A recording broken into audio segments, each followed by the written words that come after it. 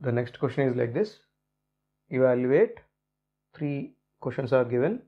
First one is log a to the base b into log b to the base c into log c to the base a should be equal to what?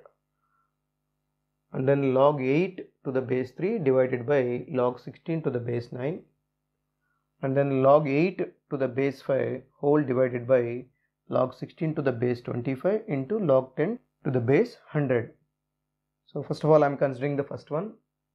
So which is I can split this logarithmic function like log a by log b into log b by log c into log c by log a. So you have a cancellation of log c, log c, log b, and log a, log a. The whole thing will be equal to 1. Now come to here, second one. Log 8 can be written as log 8 by log 3 whole divided by log 16 by log 9, which in other terms like log 2 cube by log 3 into, this will be reciprocated and simplified like log 3 square by log 2 power 4, because 16 can be written as 2 power 4 and 9 can be written as 3 square. So you will have 3 log 2 by log 3 into 2 log 3 divided by 4 log 2. So log 2 cancel, log 3 cancel, you will have 2 1s are, 2 2s are, so you will have 3 by 2 as the answer.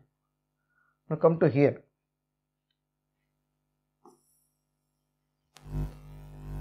Come to the third one.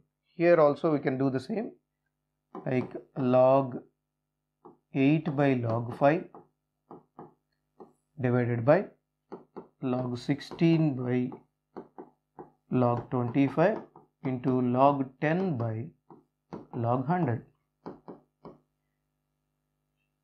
So which in turns reciprocated and simplified like log 2 cube by log 5 into, these terms will be reciprocated and whatever the denominator here will become to numerator, like log 25 I can write log 5 square by log 16 I can write 2 power 4 into log 100 I can write log 10 square by log 10.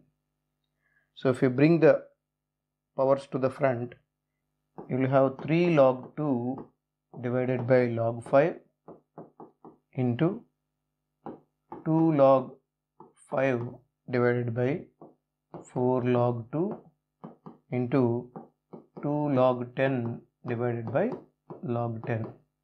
So log 10 gets cancelled, log 5 gets cancelled, log 2 gets cancelled. So 2 2s are 4 and these two will get cancelled with 4. So what you will have? You will have 3 at last.